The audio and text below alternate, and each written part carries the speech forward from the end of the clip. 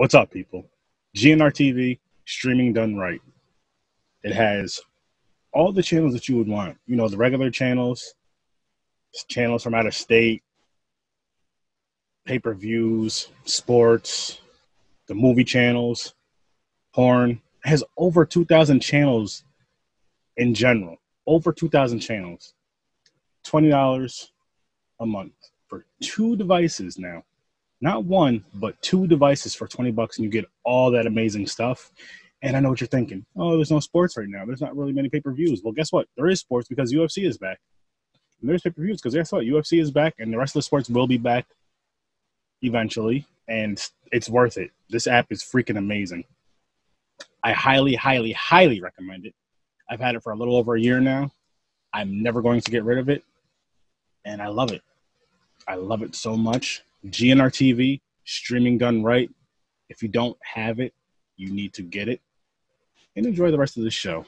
Let's get slicing and dicing with Sir Sturdy horror fans. On this podcast, you will hear me and a guest do some movie reviews, random funny horror chats, and whatever else comes to mind. So tune in, kick back, relax, and always remember, I'll see you in your nightmares. Well, just Jason's mask.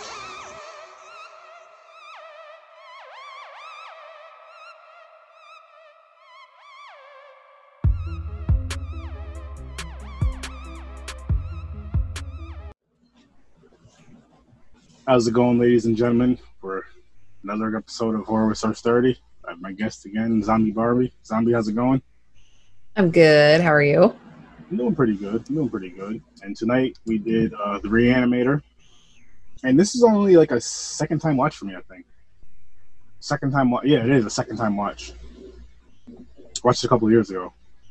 And it's definitely not one of my favorite horror movies. It's not bad. I do like this. I love the special effects in it. Mm-hmm. Just the movie itself didn't really do much for me. The special effects were cool, but it was one of those movies to where it was like middle of the road type. Like, it wasn't bad. It wasn't great. It wasn't even good. It was like okay-ish. Maybe I'll say good, but not on a scale of like just holy shit, I gotta see this again. Like, this movie on this list that I'm doing, this 50 list, I forgot the hell the 50 list is called, but this movie on this list, which I know there's other ones, but just saying it right now, it's like a movie, it'll probably be like a 1-time, well, 2-time watch. This is my second time. Technically, I guess my 3rd time because I have it playing in the background on mute. So, okay, 3-time watch. And then I honestly don't see myself going back to this movie. And it's just because it had like cool effects, cool parts in it, but not to the point where it's just like, holy shit, I need to go back and watch this again. I don't know. It was, for me, not just for me, it was like kind of tough to hold my attention through the whole thing. So I was more, this was like I was watching it because I had to. Now, I love the green liquid, the neon green liquid. I was just going to say that. The green liquid was cool. I like that. Just the look of it is awesome. And it makes me think of Teenage Mutant Ninja Turtles, the green ooze that, put them Secret of the Ooze. Yes. That's where I went with this. Even though Secret of the Ooze is newer than this movie, but that's where I went with it. Like, holy shit, yeah, Ninja Turtles, cool. Mm-hmm. And just like I said, then the special effects were cool in this movie, but other than that, there really wasn't much. I mean, yeah, there was nudity, of course, cool. But other than that, there really wasn't much for me to grasp on to want to watch this again. This is, again, I watched this movie because of the list. I'm trying to knock this 50 list out. Mm-hmm. And that's pretty much it. Like, as far as, well, that's what I have for this second, I'll say. That's it for this second. What do you have to say about this movie? I've seen it quite a few times. I think last night was the first time in years that I've gotten through all of it. I like it. Again, it's not one of my favorite. It's, it is a classic, but it's not one of my favorite classic films.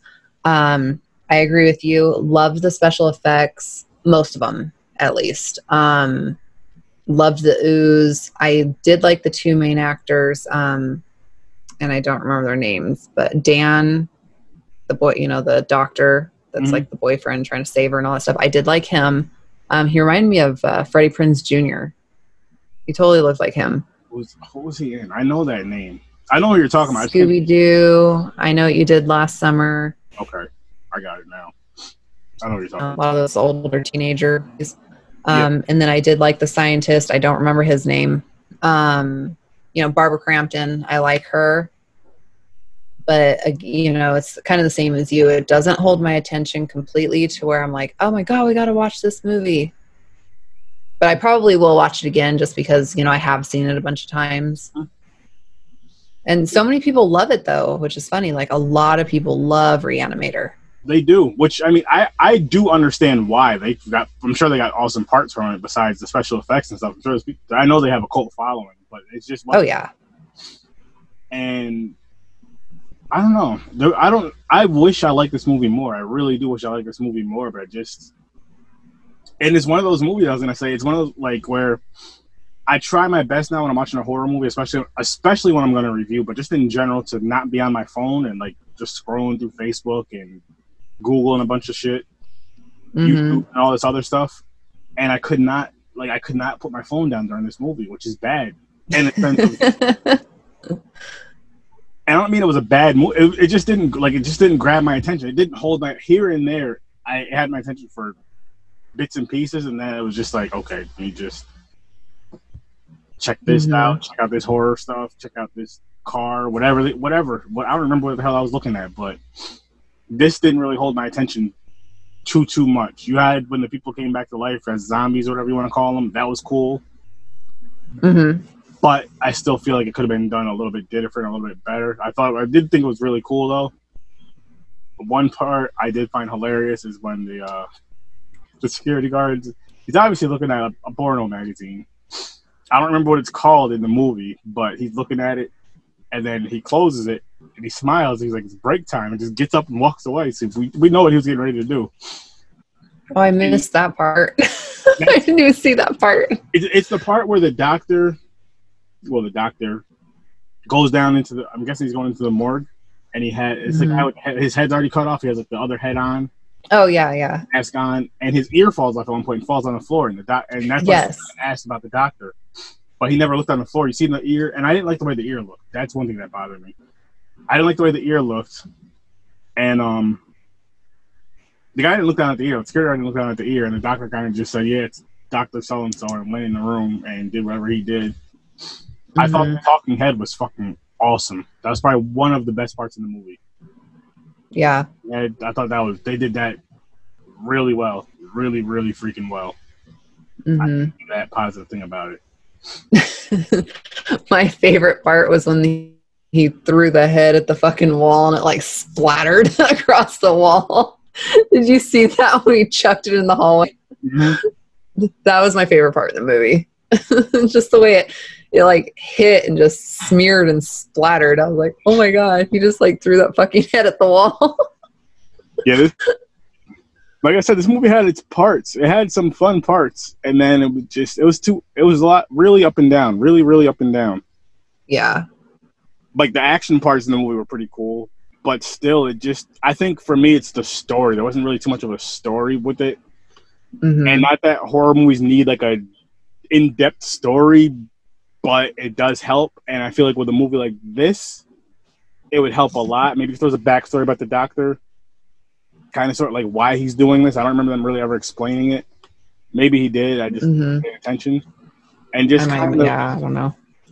Just more of a story to this. Just something that's like an in-depth story with crazy shit going. Maybe if they had it where crazy shit's going on because this doctor doing what he's doing, his experiments, and people trying to figure out who's doing it and why, and they see he's either doing it for a good or a bad reason, of course, or either way is a bad reason. But you know what I mean, a good reason in quotes I'll say, or a bad reason. Yeah. But just kind of like figure out why he's doing it. There was just like he was just doing it from the beginning. He gets arrested or something happens at the very beginning because it's going on at the very beginning of the movie, and just I don't know. I just wish they had some sort of a story to it and kind of made it make sense for us viewers. Even though, like as you said, though, there's a lot of people that love this freaking movie, so this could be some favorite horror movie. I can't bash him for it. I can ask him why and how, but I won't bash you for it because everybody has their own taste. Yeah, for sure. Well, and their artwork for it is they have the best artwork. I mean, all those posters that are flipping through, those are really good. The shirts that they make are good. I love the artwork, but I just, you know, like you expected it to be a little bit better. Mm-hmm. Hell yeah. If this movie lived up to the artwork, this movie would have been amazing. Yeah. If it lived up to the artwork. And as far as the artwork goes, the posters and shirts, I collect horror shirts, so I would get a shirt of this movie. I'm not a fan of the movie, but I would definitely get a shirt of this movie just because the artwork is so, like, even if it was any of these freaking pictures behind me. Mm-hmm. I love that one. We'll make an awesome shirt. Yeah. Any of them. That one right there. That one's cool. Mm-hmm. That one. And then, yeah, that one's cool too. There's one that I like a lot more than that. That one. That one. That's the one I honestly, I do them all. I do any of them. Yeah. But this is one of those things, and I've said this on another show too, where the movie cover doesn't live up. The movie doesn't live up to the movie cover. I know they say don't judge a book by its cover and blah, blah, blah. But it does kind of suck sometimes when you have a awesome movie cover and then the movie's just like, it's either okay or it's garbage. Or I'll even say it's good or it's garbage. It's like, yo, this cover's fucking awesome. This movie's fucking awesome. That's what you want. Versus there's again, don't judge a book or movie cover. You can see a movie with a shitty cover or like a boring ass cover. I wish something come to mind. And then the movie's just like, holy shit, that movie was so fucking cool. Like, we gotta fix this. Let's start judging shit by its cover. If your movie sucks or is not that great, don't go all that crazy on the artwork for the box. Don't do that. Yeah. And then the movie's amazing. Let us know that it's shitty. Yeah, just go take the extra mile and just, you know, do a little thing to pretty that thing up. Speaking of cool covers, really quick. Friday the 13th. Did you see that? Scream Factory's dropping all 12 movies on Blu-ray. It's gonna be like a 16 Blu-ray thing, $160. They're having pre-orders now. I'm actually gonna try to order one next week if possible. And it's coming out October 13th of this year, which is on a Tuesday, which is strange. They should have waited till November 13th, which is on a Friday. Which is on a Friday. Mm-hmm. That's a story for another day. Yeah. I'm excited about it. Like, when I seen it, I was just like, holy fucking shit. Because I missed, when they did it a few years ago with the Steelbook movies, I missed out on that. I kept saying, I'll get it later, and then later came, and now it's like $300-400. So this one, I'm like, it's $160. Like, the box art is cool, like, because they come in like a big box with all 16 Blu-rays. The box art is cool. They have a poster for it, and a few other things. It's just gotta wait till I get the money, the extra money for something like that. Yeah, for sure. And I see now, like, holy shit! I think Henry actually tagged me in it. I believe the other day. I was like, that's fucking awesome. Nice. I heard about it because my friend does movie reviews and, you know, like, what do you call it? Like movie halls and stuff. And so he did all these movie halls and then he was talking about that coming out. And then I think he's selling his Steel one. Probably. A lot of people are because they want to get the new one. But the thing with the Steel one is like a lot. I think when they first came out, they're between 60 and 80. I don't remember what it is, but now you're seeing them for 200 and up to like $400, $500, $600. Damn. Yeah, I'm not. Holy shit. No, that's crazy. I want the new thing that's coming out though, because it's supposed to have more extras than the last one did as far as on the actual Blu-rays. And just if I can get it, it's gonna be freaking great, and I'm gonna be excited. And it's one of those things. Honestly, if I had the money to, I'd buy 2 or 3 of them. I'd buy one that I open, I'd buy one that I don't open, and I'd buy one that I'd sell in a few years. Because I know a lot of people are buying a bunch that they're selling in a few years. Or right away. People sold out. Boom. Double the money. 320 really quick. And it sucks, in a sense, because you can't go out and do it. Like, I can't just go out and grab a bunch. But I respect it because I'm like, hey, I mean, it's illegal, you're doing it. Why the fuck not? If you can. But it does suck as I said, I can't just hop up and I'm gonna go grab 6 of these or 1 of these even. Shit. We'll see. We'll see what happens. It's totally worth the money though. Like, I mean, you know, I'm not a huge Jason fan, but if like Nightmare on Elm Street came out like that or Evil Dead, I mean, there's not that many Evil Dead, but if they came, and that's my dog making that weird sound. She's down there snoring. But anyways, if Nightmare on Elm Street came out, I would totally spend the money. I would too for Nightmare on Elm Street, Halloween, even like yeah. Evil Dead. I would say they could do, because Scream Factory does like a lot of cool things, even like a solo movie or like a solo trilogy or whatever the case may be. Mm-hmm. Just the box set for that is gonna be freaking awesome. I would love to have that. So hopefully they do come out with those ones as well. Well, they come out with what they do is they come out with the best one first, like they did with Friday the 13th, and then they'll put the other two out and see how they do. Okay. You gotta start out strong. And then you Whatever. It's sold out. So now let's see what these guys do. Whatever. But I'm so excited for it. Like when I seen it, I was like, holy shit, I gotta get this. And I feel it is worth the $160. Just for the simple fact they're getting 6 movies. Well, it's 12 movies, and then it's 16 Blu-rays total, because there's like special features and some other stuff. Oh, okay. And part 3, they have a 2D version of part 3 and a 3D version of part 3, and the 3D is supposed to be better on its Blu-ray than, of course, when the 3D version came out in the 80s. Dang. So I'm excited. Like I'll put it this way: I'm excited that it's coming out. I'll be more excited when I actually purchase it. When I purchased it. Because I'm telling people right now, I'm gonna be mad as shit if I don't get it, if I can't purchase it. I don't care if it came out. Then I'll be like, you know what? I don't give a. I won't care if it came out then. Fuck it, because it ain't mine, so I don't give a damn. Yeah, I'm that type of person. I'm a horror fan. Jason's my favorite. Not my favorite movie. I don't think I have a favorite horror movie. Mm-hmm. I'm more of like a mood horror watcher or podcast horror watcher. But yeah. So. Very excited and happy and all that good shit, but not so excited if I don't get it. I'm like, you know what? Yeah.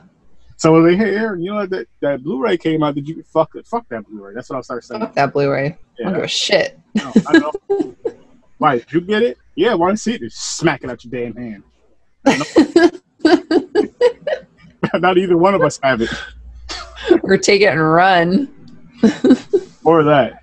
Now I got one. Yeah, thanks. Thanks, bitches. Yes.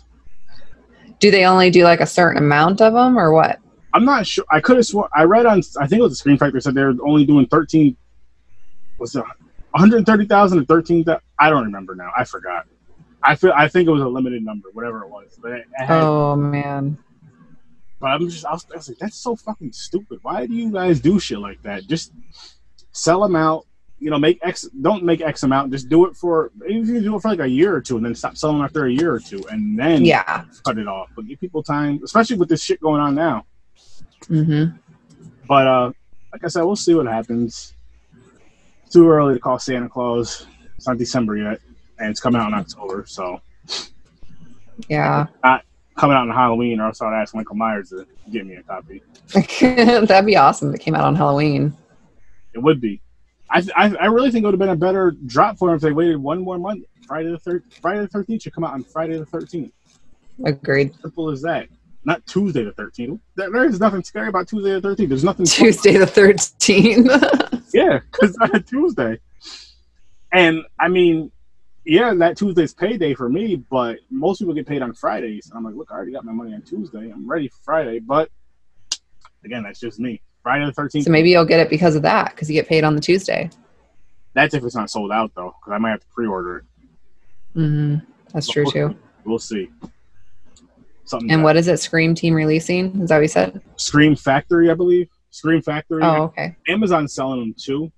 But I want to get this. I would like to get the Scream Factory one because I think they do a little bit more than Amazon. I'm not sure. I've done zero research. If they do the same thing, then we'll see. We'll just see what happens. I guess we'll play it by ear. Like I said, you guys will know within. Put it this way: by October 13th or whenever the thing comes out and everybody starts getting them and showing them off on their videos and pictures, if you don't see me with it, don't ask me about it. Don't even mention it. Just aww. Be like, so how's your box set? I'm just gonna do Nicolas Cage movie instead.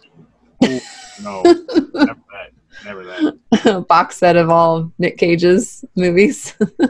I'm telling you right now, if somebody sent me that as like a joke, I'm either going to destroy every single one of those movies on video, or I'm just gonna send it to somebody else.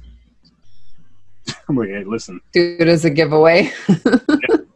Do it. As a matter of fact, here's exactly what I do. I do it as a horror giveaway. Act like the person that sent me these damn movies won, and just send it right back to them. Like, here you go. What do you want to do? You won your shit back. Good job. Oh man. So back to Reanimator. Reanimator. So I started to watch, I was telling you earlier, I started to watch Bride of Reanimator last night after I watched Reanimator. And I thought that the scientist died because when that thing wrapped around his mouth and he like threw his bag to the doctor and Meg or whatever, I thought he died. He didn't die. He comes back.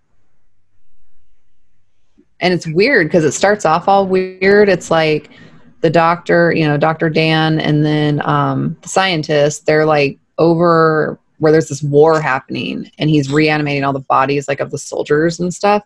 Mm-hmm. And I didn't get too far.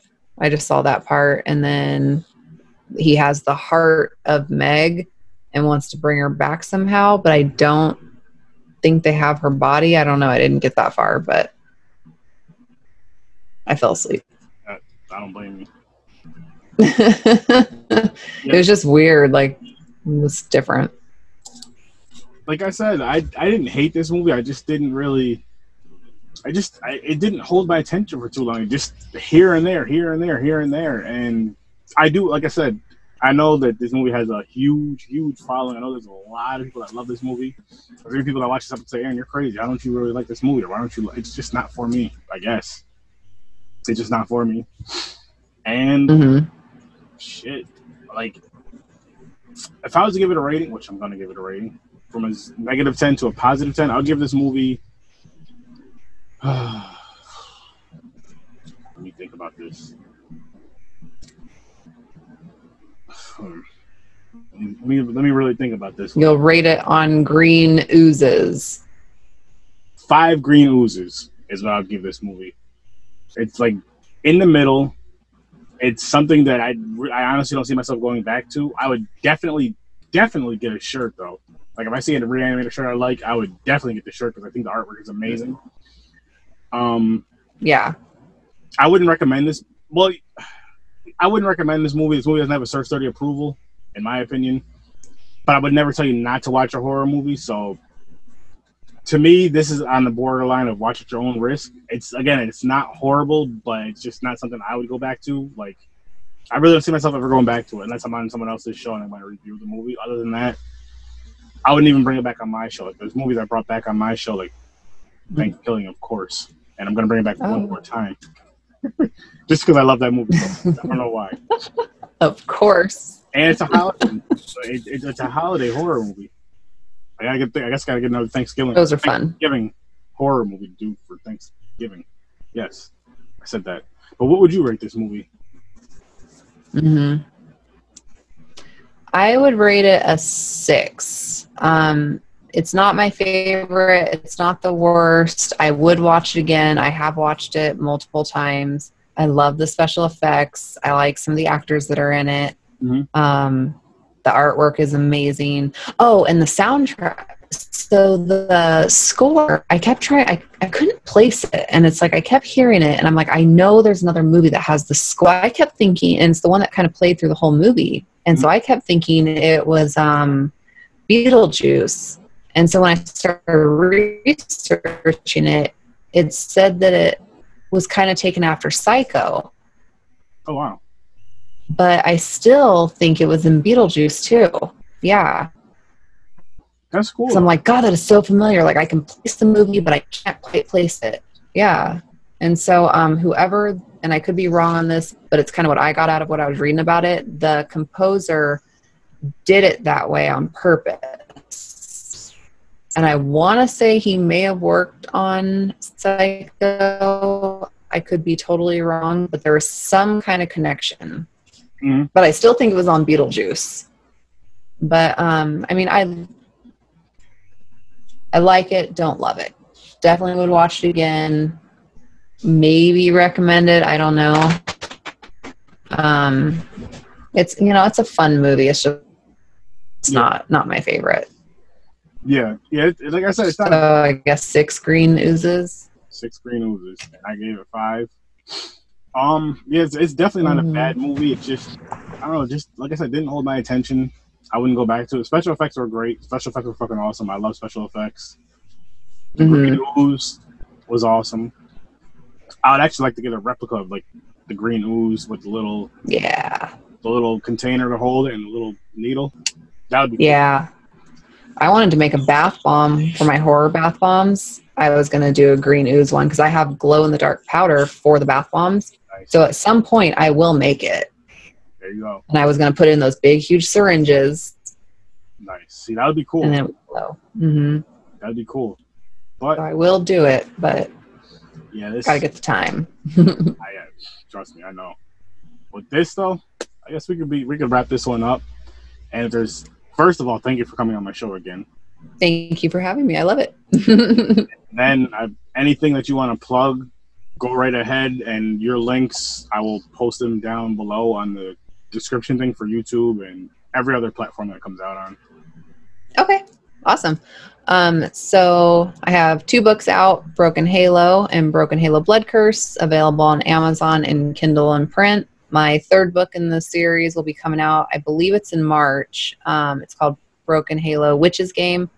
I have 2 movies out right now. One is available to order. It's called Dark Web Mystery Box. So if you go to Grave Dirt Clothing or Mort House Films, they have it available. You can also watch it on YouTube though as well. The other one is COVID 2024. That one was directed by Lauren Lepre. Oh, and then Dark Web was directed by Tony Newton with Vestra Pictures and Josh Schultz from Mort House Films. I just got cast in a movie directed by Spencer Gray called Axe to Grind 2. And it has Stormy Daniels, Debbie Rochon, Devaney Pinn, and a bunch of other big names in it. So awesome. I think we're going to be filming in December. I'm super excited. Check out my podcast as well on YouTube, Sinister Parlor Podcast. I'm on YouTube, Instagram, Facebook, iTunes, Spotify, Google Podcasts, and I think that's it on me. Awesome. Definitely go follow. And again, I'll have all the links provided so you guys can click on all those links and follow her and check out her movies and all that other cool stuff. Get her books. And as far as following myself, I have a Horror Research 30 Facebook group. Feel free to share anything and everything in the group, including your own projects, podcasts. As long as it's horror related, share it in there. If it's not horror related, it will be deleted. Simple as that. That's like my only rule. If it's not horror related, don't do it. You're gonna get deleted. Not you. Yeah. The post will get deleted, not you, not the person. Unless it's like a continued thing of doing it, then peace. But yeah. And then as far as I have a Horror Study Facebook page, that's where you can, whenever stuff goes on, where I'm going to a con again or whatever, anything horror related like that I'm involved in, it'll be posted on the page, as well as my podcast will be posted on the page. Instead of me sharing it in the group and the page, I'm just going to put the podcast on the page. And as far as where you can listen to my podcast, you can listen/watch it on YouTube. You can listen to it on Spotify, iTunes, Google Play, anywhere else podcasts are played. You can listen to my podcast anywhere they're streamed. Let's see. My Twitch channel, horror_with_sir_30. I've been saying this for a while now. I will be getting back on there soon. You go back and watch my old videos for now. I will be getting back on there eventually and gaming and having some fun again on there. Just been busy. And then if you want to be on this episode, not this episode, sorry. If you want to be on an episode, because this episode, I can see this episode's going to be way over with. It's going to be done. But email horrorwithsir.30@gmail.com. Again, that's horrorwithsir.30@gmail.com. And you don't have to have a podcast. You don't have to have a YouTube channel. You don't have to be in movies. You just got to be a horror fan and come on here and want to talk some horror and review a movie with me. At the very least. If you have all those other things, that's cool too. We can discuss that. Thank you all for watching. Thank you all for listening. Again, go follow Zombie everywhere. On social media, people, not in person. Don't stalk people. On social media is what I mean. Don't take that little, no, that's not what I meant. Go follow me everywhere. He said go follow you. Follow me everywhere as well on social medias. All the links that are provided that I've told you guys about, and that'll be provided and given and all that good stuff. Thank you again for coming on. This is a good time. Always fun. And as always, I'll see you.